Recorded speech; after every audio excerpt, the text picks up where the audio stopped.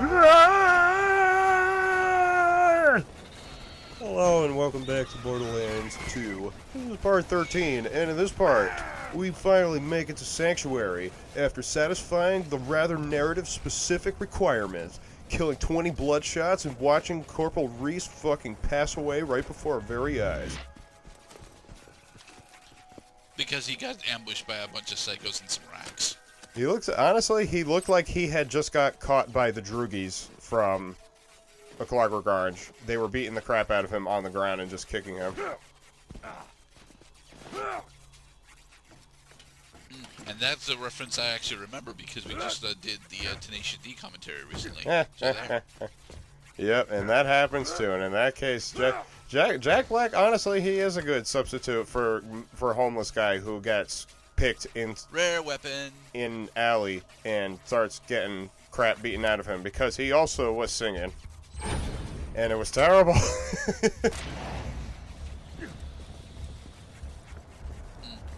So the shooting machine gun, is that just got faster fire rate on it? All of the in comparison to other machine guns? Well, I've yet to see a machine gun type that doesn't have a warm-up cycle first. Maybe that's the core difference between assault rifles and SMGs, is that SMGs are immediately full auto, but assault rifles have to already have been shooting for a little while before they're actually full auto.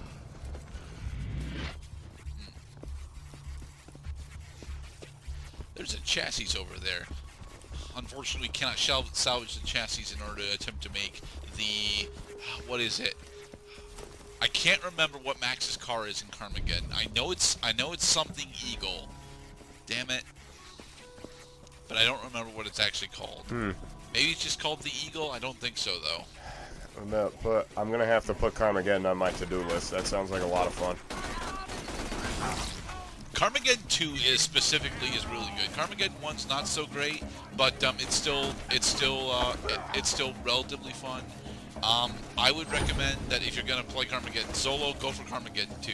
The campaign for Carmageddon 2, although has some pretty stupid missions that you gotta do, everything else in it actually plays very nicely. Okay, now here's a little brain buster for you, because right before us is another sequel game whose predecessor left much to be desired, which the sequel answered. How many games can you think of where the first game was just kind of okay, but the second game was fucking a masterstroke? Several, but usually the reason is because they drastically shift genres for it. For example, Digimon World 1 fucking blows. Everyone but me fucking loves the game, but I hate the thing because I actually went out and printed out the game flags, like 200 fucking page FAQ for the fucking thing, and I still never beat the damn thing. The Digimon World 1 is so goddamn grindy that it just takes a shitload of the fun out of, you know, being a VPET simulator. Now, Digimon World 2, I actually really enjoy, despite it having, despite it being a very grindy RPG. Mostly because it's, I feel it's actually more of a monster tamer as opposed to a VPET sim. And to be perfectly honest, I do not like VPET sims all that much. I like VPET sim elements, but I actually prefer monster tamers as opposed to VPETs. So Digimon World 2 is significantly more fun to me in comparison to Digimon World 1, which is just you're going to grind and attempt to get an ultimate level Digimon after 5 fucking years, and that's years in game time, but it feels like IRL time usually. Reminds me of Oblivion Syndrome. The calendar days actually make me feel like, my god, how many days have I been at this? I was going to say that a couple games come to mind where the first game was okay, but the second game was awesome. Crash Bandicoot being one, because the second game looked better, and it also gave you a slide jump. I also was going to say Paper Mario, because Paper Mario, although a great game in its own right, was way too slow at the beginning, and they sped it up immediately in Paper Mario 2 by immediately giving you action commands that let you do extra damage during the fight in order to speed up fights. I will grant that that was one of the big things that kept me away from Paper Mario. Paper Mario 1 had a really goddamn slow beginning, but because of that ridiculously slow beginning, I've never gotten all that far into Paper Mario 1, and I've never actually played Thousand Year Door. Definitely play, start, and finish Thousand Year Door. It will take fucking forever because Thousand Year Door, that's like a 60-hour game. But it has everything that Paper Mario has and even more because it also has many more memorable music tracks that bring me back every time. Although I must admit that the 6-boss theme from Paper Mario 1 will always be near and dear to my heart. My also cloudy, squishy heart.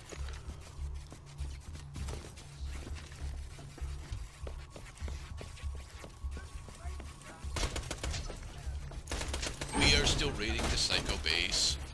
We are raiding corpses. We need your corpses. We need 6 more. Or more, if it just so happens there are too many. What is the optional objective going to reward us this time around? There is no optional objective. Actually, wait, no. Is it the... It could just be that the Bloodshots are actually, in fact, blocking us. Hence, there's a plus in case we kill too many of them, but albeit it is necessary on the way to contacting Lieutenant Davis. Although I think... No, Lieutenant Davis is... Okay, we're definitely out here for something. The killing Bloodshots is one of the things.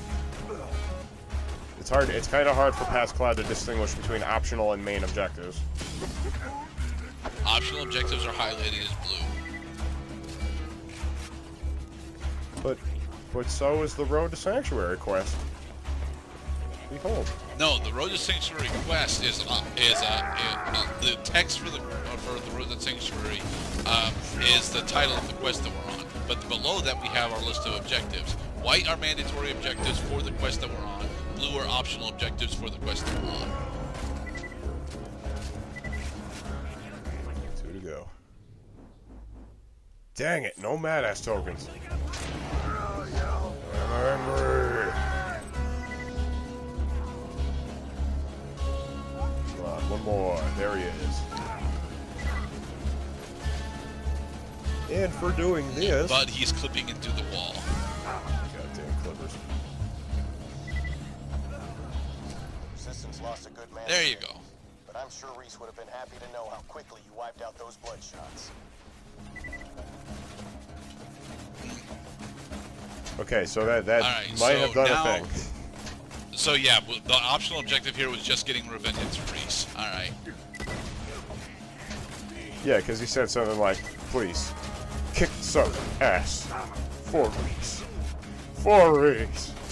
We knew him so well, he was on screen for a total of 2 seconds. Although I'm pretty sure now we can leave because we've got the power core. So, yeah, we can bail. Yeah, so you know what killing the Bloodshots does? It makes this area safer to explore so you can loot the treasure. But you've already looted the majority of the treasure. You got the super chest up top. Then we no longer have business here. Another significant chest at the bottom, then there's no real reason for us to be here anymore.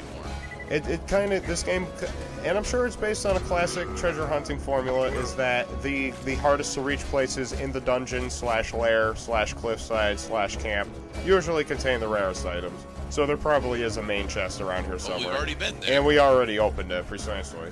So now, moving on, after I rid myself of my fixation on red dot in corner of map, which disappeared due to broken aggro, now we might be able to move on towards our actual objective at Sanctuary. It's... Nope, you're still looting the base. Okay. Kills him. Kill all of them. I mean, it's a looter shooter, so you're supposed to be looting the base. But at the same point... Ooh, is that a shield? No, it's another weapon. When it's highlighted in red, hand cannon. it means that your level is too high. And you know what I end up doing with those is I end up selling them because if they're not immediately useful to me, then they are garbage. Overpriced, overpowered garbage.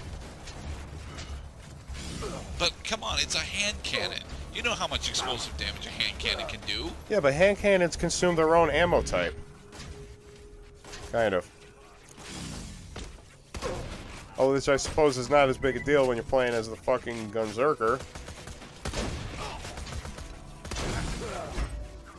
Shady.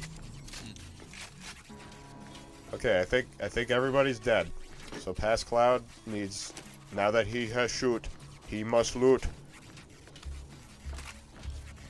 But we've already looted the majority of the base. There must be more things to loot. There. Token. Okay, there's your badass Gun token. damage.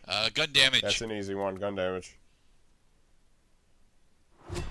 0.6%. Yay! Fuck yeah. Which I think that puts us up to plus 1.3%, which once we actually start doing hundreds of gun damage will matter. Fuck yeah. Not to mention totals. Like when you shoot 11 slugs at once. A message to Sanctuary, the last stronghold of the Resistance. Pandora as you knew it, the Chaos, the Bandits. That time has passed. If you let it, this could be an era of order. Please, just turn yourselves in, and I promise, your deaths will be quick. Well, that doesn't sound like a good bargain at all. Hey, you like my speech? I was lying about the last part, by the way. I'm gonna spend a long time torturing you bandit scum to death, and I'll enjoy it even more because... Roland, is that you? Oh, it's the Vault Hunter. Damn it. Quick. I wanted to hear Roland's what Echo Handsome Jack had to communicator say. went dead. We need your Handsome help. Jack is nincompoop who may be final boss. Much more interesting than Why'd Tentacle Roland Monster. leave? Sanctuary. We made it, Gerdat. Roland has left Sanctuary. Why? Because plot. Made it to Banditville, huh? Well done.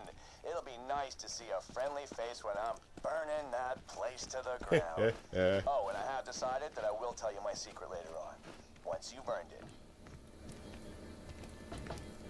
Hello. You're the Hey, one Lieutenant Commander Roland Davis. was talking about. The one who faced Jack and lived. Kind of. We need your help bad. That was But that was first things imposter first, Jack, plug not that real power Jack. core into the shield generator.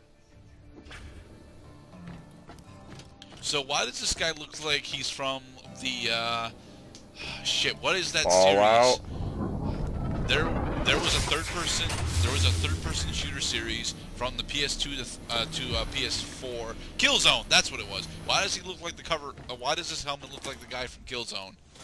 Because this game is not afraid to resemble anything from folklore, media, movies, music, television, and other video games especially. Good. That ought to last us a day or two. Roland was supposed to bring us some intel on how to stop Jack. Chapter 5. With him missing, we really need your help. Talk to Private Jessup at the gate. He'll let you enter the city. Jessup!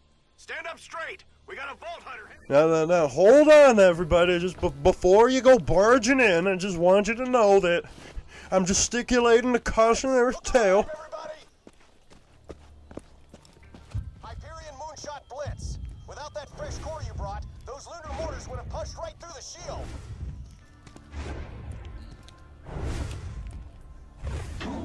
You're not going to actually see the cinematic thing that's happening past Cloud? What cinematic There are thing? specific orders for this contingency which you can help The carry base is out. being Only bombarded with by the town lunar mechanics. mortars, and you're ignoring it. Was that before or after man started talking? Darn. Roland needs your help. During. Without you, the Crimson Raiders Well, don't I stand a find that chance it's against impolite to not watch somebody while they're talking. Unless, of course, I'm doing something. Like cleaning the dishes. Sanctuary. Built on the ruins of the Dahl Corporation's finest interplanetary mining ship. Hey, Jessup. Oh, crap. Is you Hyperion? I heard all of you were robots and you eat metal out the garbage and stuff. Knew you wired death machines would come for me once Roland went missing. Now, if you're here to kill me, you should probably know. You'll never take me alive, you robotic son of a bitch! Scooter! Come catch a Oh, it's Scooter. ride! Okay. Wait a minute. Ha! Well, hang me upside down from a telephone pole, cover me in honey, and lead me to a slow death at the hands of a hungry spider. Ants. You ain't no Hyperion robot. You're a Vault Hunter, huh? That's like a unicorn. Yeah, I'm rare. Now, Sure. you gonna help us out with this Roland situation? I heard them Crimson Raider dudes talking about it. Town mechanic. Well, Have more tell me if you respect ever for cared Scooter, about those goddammit. initiatives He is one of my plan B, favorite or as I like characters. to call it, plan, turn this city into a floating-ass fortress of airborne awesomeness. B. I got some fuel cells around here. You'll need those. Oh, and you'll need this iridium here, too. And in the next part, we are going to help man who hands giant bar of pink candy. Yay!